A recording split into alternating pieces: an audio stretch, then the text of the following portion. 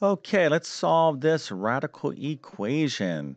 And this term here, radical, sometimes we like, oh, this is radical. It might be extreme. Maybe that's what this word radical means. No, that's not what it means. Okay. Yeah, back in the 80s, for those of you who are old enough to remember, there was this word called rad, which was, hey, that's rad. Everyone would say that's rad. And it kind of meant cool. But that's what yeah, this doesn't mean that as well. Okay, so this is not cool or not extreme, but actually it is kind of cool mathematics. All right, but the word radical means a square root. Okay, so for those of you out there, when you see this symbol, that's a radical.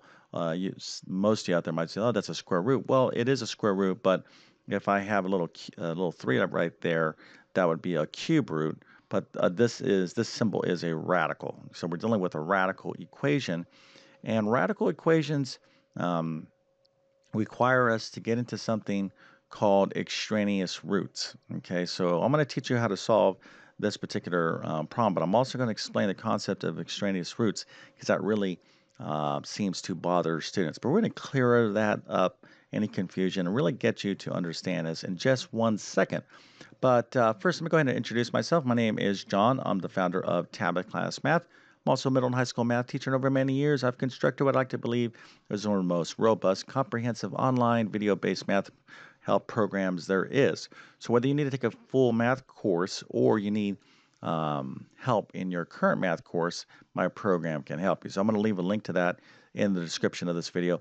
Also, I'm a huge believer in math notes, just over decades of teaching mathematics. One thing is for sure that I've seen, those students who take great math notes do great in math. Okay, that's pretty solid rule. And the reverse is true. Those students who have poor math notes or unorganized, sloppy, or no math notes, you're going to struggle. So if you're learning mathematics, take a look at your notes and ask yourself, hey, can you do better? Because if you can, you need to.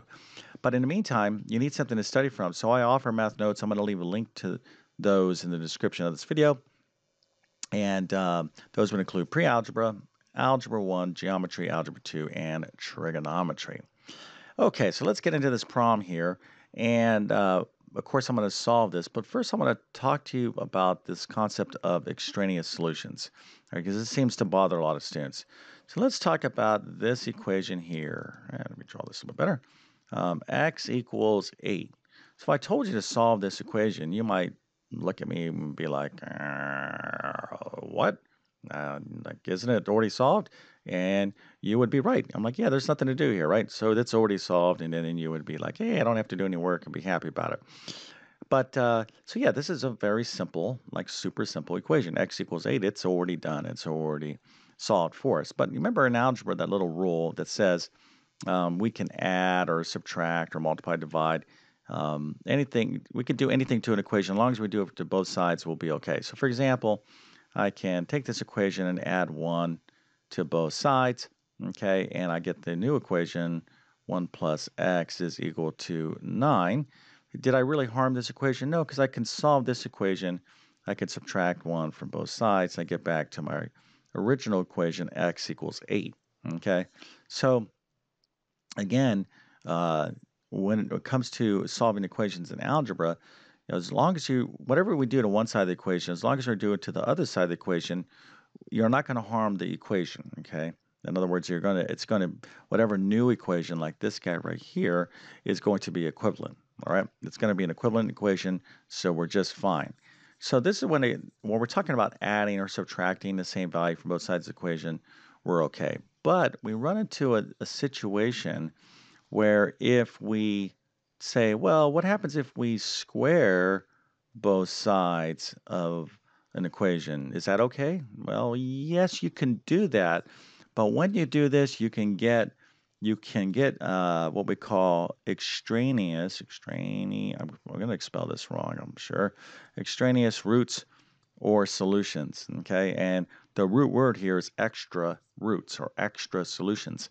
There's no guarantees that you're going to get extra solutions, but you can get extra solutions. It's possible.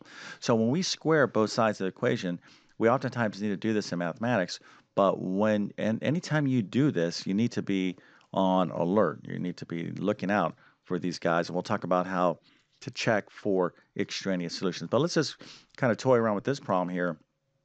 So I said, okay, I got x equals 8. I know this is x equals positive 8. But if I squared both sides of this equation, I would get the new equation, x squared is equal to 64. Okay, 8 squared, of course, is 64. So I said, well, solve that equation. You would say, oh, okay, just take the square root of both sides. Okay, hopefully you know how to do that.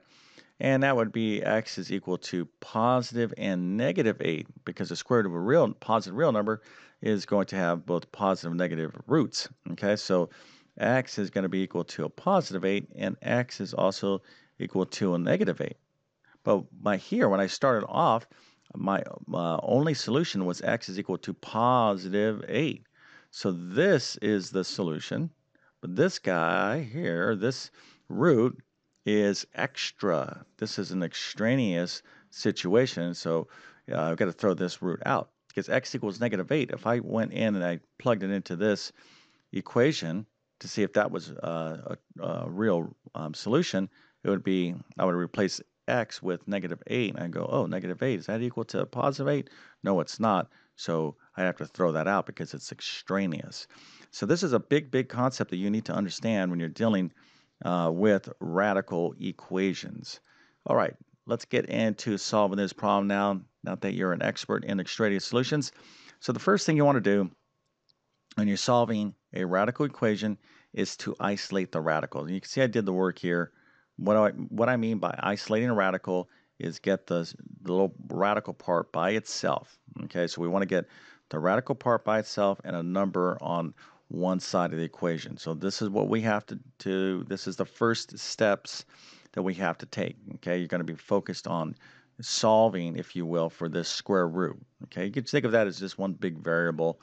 For example, you're thinking, well, you're only solving for this part. So in your mind's eye, it's like if you're doing the same steps for this 2x minus 3 equals 15, okay, and you were just solving for this, okay? So that's what we're concentrating on. We want to isolate the radical. So to do that, here I'm going to add 3 to both sides of the equation. I'm assuming you know how to do your basic algebra equation solving steps here. So now I get 2 times x plus 1 equals 18. Okay, so now just to isolate that radical, just divide both sides of the equation by 2. Okay, because I want to get this 2 out. I want that radical completely isolated. So now I have that radical completely isolated right here. So it's going to be the square root of x plus 1 is equal to 9. So this is step 1, if you will. Okay, step 1 is to isolate the radical, and that's what we've done. Okay, now step 2 is to square both sides. Okay, now I have to get rid of that radical because I need to solve for x. So I got to get rid of that radical operation. So the way to do that, I'm going to square that radical. Okay, when I square a radical, okay, or square a square root rather, okay, it goes away. So I'm just left with x plus 1, but of course I'm going to have to square both sides, okay? So if I square over here, I'm going to have to square over here, and again, guess what? In your brain, you're like, I remember those extraneous roots now are possible. Okay, I'm going to be on the lookout for that. Absolutely. Okay, so we have 9 squared, that's 81. So x plus 1 equals 81, and when I solve for x, I get x is equal to 80. Now, you have to be thinking to yourself, all right, this may or may not be the solution. Okay, we just don't know. It could be a real solution. It could be what we want, or it can be an extraneous solution. So how do we determine that? Well, there's one way to do it, and it's really the only way to do it, is we need to take our answer, okay, what we got there, and to determine whether it's an actual real solution to this original radical equation, we're going to plug in this value, x equals 80, in for x, and then we're going to see how this pans out for us, okay? So in other words, we're going to see if this produces a true statement. So I'm going to replace this x with 80, and then I'm just going to do the math here. So 80 plus 1 is 81. So 2 times the square root of 81 minus 3, is that equal to 15? So the square root of 81, of course, is positive negative 9. we'll just use the positive version here. So 2 times 9 is 18. 18 minus 3 is 15. So 15 is equal to 15. So it checks. Okay. So that is a good solution. Okay. Now this part here of checking your roots, oftentimes students think this is like an optional thing. They're like, no, I got this. They'll stop right here. All right. And they'll be like, I'm done. All right. And guess what? You're not done. Um, if you did all this and you didn't finish, I would be taking some points off. Okay, I might take off 5 out of 10, and then you would be like this, and I would be like, hey, I'm sorry because you don't know if this is a solution or not. Okay, you need to check to see if this is extraneous, and it very well could be. Okay, if it's extraneous, then there is no solution to that particular equation. So you have to check. It's not optional.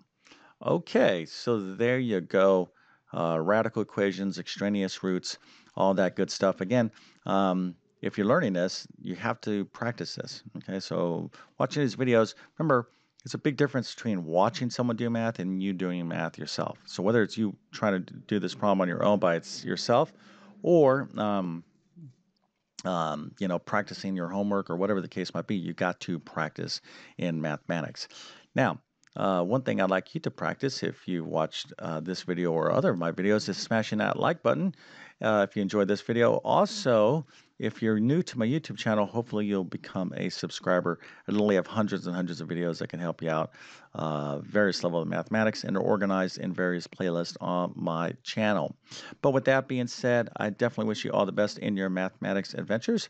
Thank you for your time, and have a great day.